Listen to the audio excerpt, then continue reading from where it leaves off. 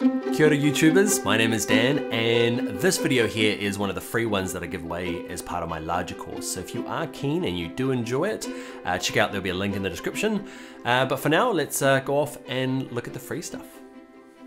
Hi, in this video we're going to look at zooming and moving around in a document. Now there are many ways to zoom in and out of a document. I'm going to show you the quickest and easiest way. On a Mac, you hold down the Command key and tap the plus on your keyboard. Now, if you're on a PC, hold down the Control key and tap plus, and it will zoom in.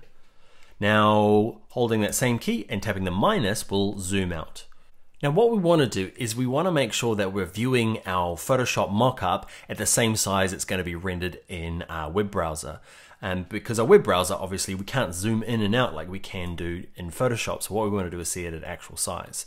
Now to do this, if you're on any computer other than a new MacBook Pro, the easiest way is to go to View and pick 100%.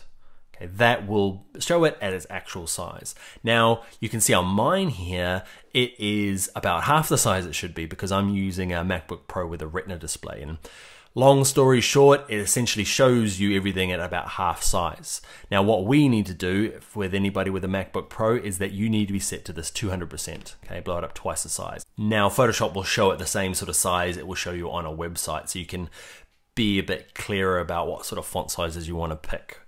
So to be clear, if you're on any computer but a MacBook Pro Retina display, use this 100%. If you are on a Retina display, use 200%. Now that we're in this kind of closer zoom level, we want to move around. Now, the long way is I could drag these little sliders around and that works. A nicer way to work is if I hold down my spacebar key on my keyboard, you'll see my cursor changes from move tool to this little hand. And this hand will allow me to click, hold, and drag my mouse.